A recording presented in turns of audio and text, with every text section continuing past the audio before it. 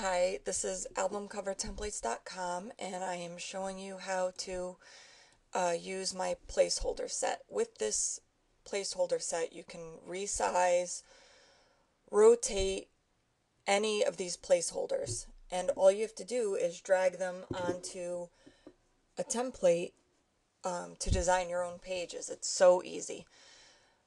This here is the White House custom color template.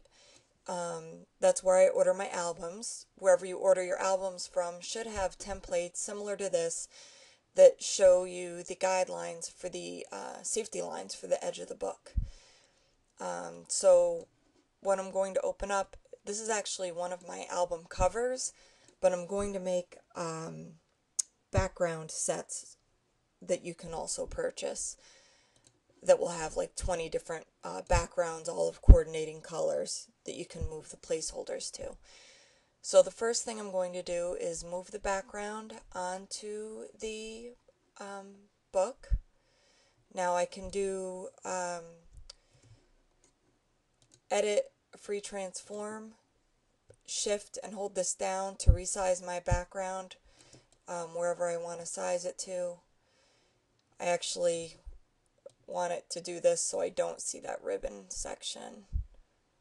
Or maybe I'll just keep that one line on the bottom. That's pretty interesting. Okay, and at this point what I can do with the background, I can turn down the opacity so it's even more faint and see-through. So there's a wide range of flexibility in the decorative backgrounds. Okay, so now I'm going to merge these two layers because I have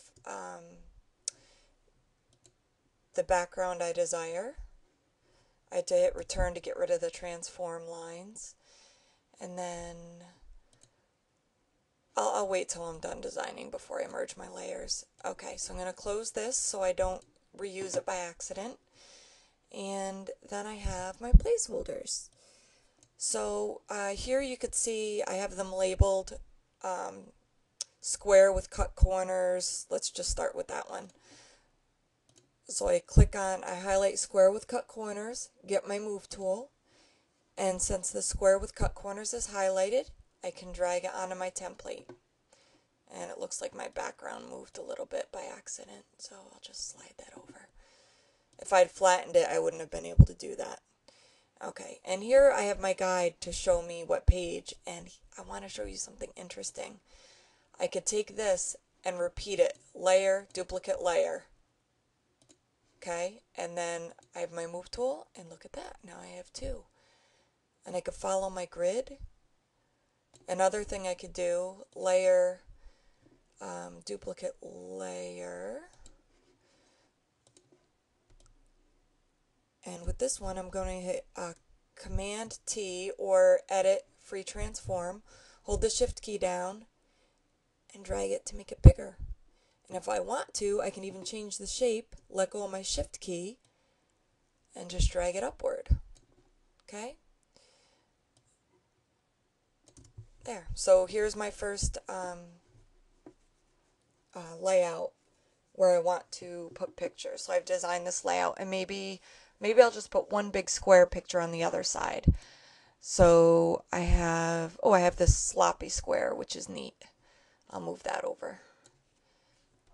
And again, edit, free transform, hold the shift key down, drag it to a nice size.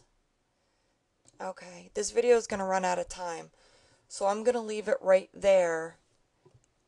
I want to tell you, you can use the grid, view, show grid, check it if it's not, and what that does is it allows you to count squares to make sure you have things centered. Okay, so this is part one, and in part two I'll show you how to bring pictures in.